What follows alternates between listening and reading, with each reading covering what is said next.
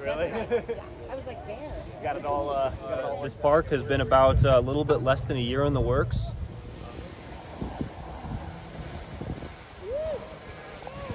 Former mayor and myself were approached last year by someone that used to live in town, who had ties to the community and wanted to donate something back to the community for the children. And he partnered with Jeff-ament and the Montana Pool Service to basically fund a skate park to give to the community at Deer Lodge.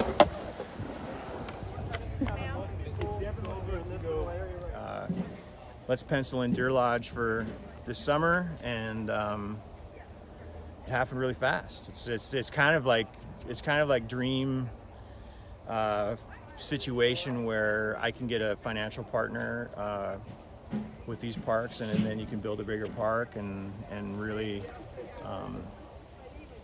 sort of give the towns kind of what a town this size needs.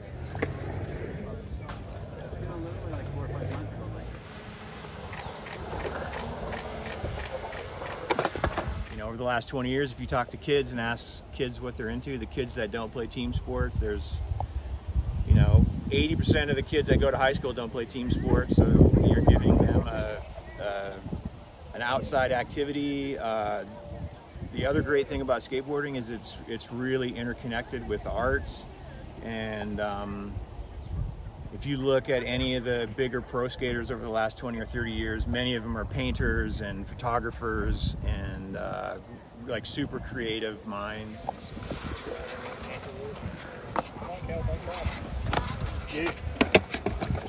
So I'm from Deer Lodge. I come back here occasionally to visit family and friends, and I realized a couple of years ago that there's not a lot of stuff for the kids to do here, right? And about, 7 or 8 months ago, I was reading a New York Times article. I used to work with Pearl Jam back in the day. And I saw that the band gives a certain percentage of their tour profit to their foundation to work on charity projects. And I read a New York Times article that Jeff was building skate parks in Montana. And I reached out and I said, dude, let's build one in Deer Lodge. And he said, I'm in, we'll split it with you.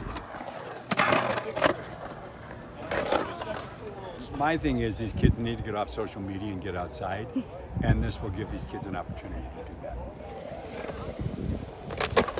This inspiration comes from all over, just skating one and making the next one better is one inspiration, and just Billy's creative mind is where it starts. He's the mastermind of all the creative juices, and then he kind of bounces off of all of us.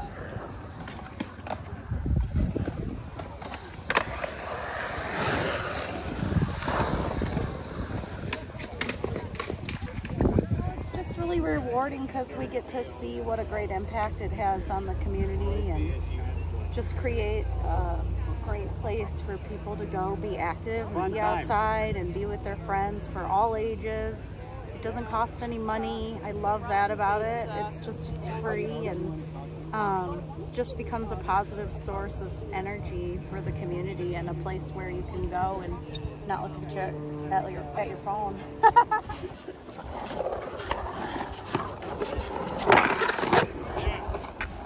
I just traveled all over the place just searching for the best place to go ride my skateboard. And now you make them yourself. Yep. How about that?